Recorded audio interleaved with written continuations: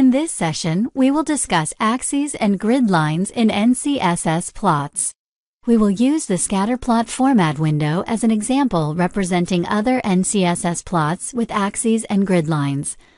The scatterplot format window is opened by clicking the Plot Format button of the scatterplots procedure, or on the Plots tab of any other procedures that provide a scatter plot, such as the regression procedures.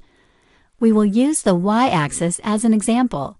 The numeric axis is the comparable axis in some of the other plot format windows. In many of the plots, there is a group axis in addition to a numeric axis. The principles outlined below generally apply to those axes as well. The default setting for the minimum and maximum boundary is blank. When these boundaries are blank, NCSS uses an algorithm to determine a suitable minimum or maximum based on the data involved. You can set a specific boundary for the minimum or maximum, or both if you wish.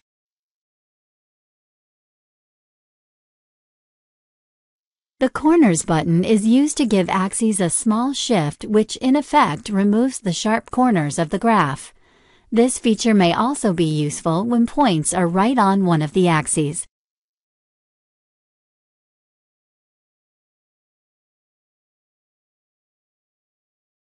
The axis scale may be set to linear or log.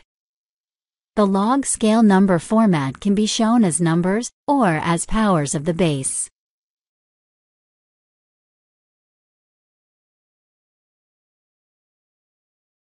There are two lines for each numeric axis, one for each side of the graph.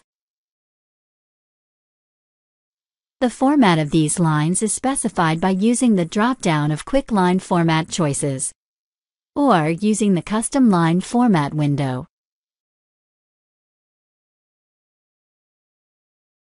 By default, these lines are located at the ends of the adjacent axis, but a specific value can be entered for their location.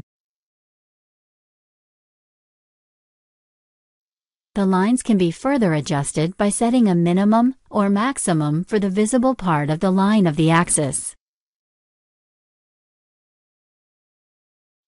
Working in tandem with the specification of the ticks can give a very specialized axis. The tick marks and tick labels can independently be included or excluded from either side of the graph. The Tick Marks Format button allows you to specify the fill, size, and position of the tick marks.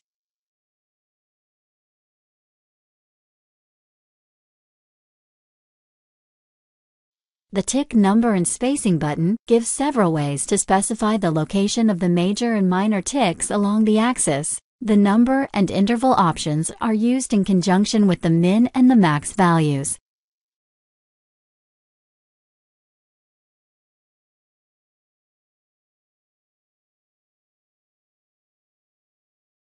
The List option provides a way to directly enter tick locations.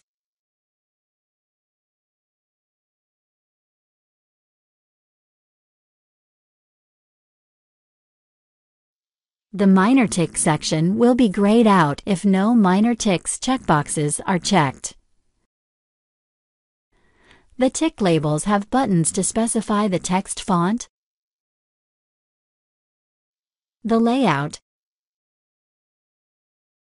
and the number format of the tick labels. The Gridline Locations follow the locations of the major and minor ticks. Individual grid lines or a custom series of grid lines may also be specified at custom locations.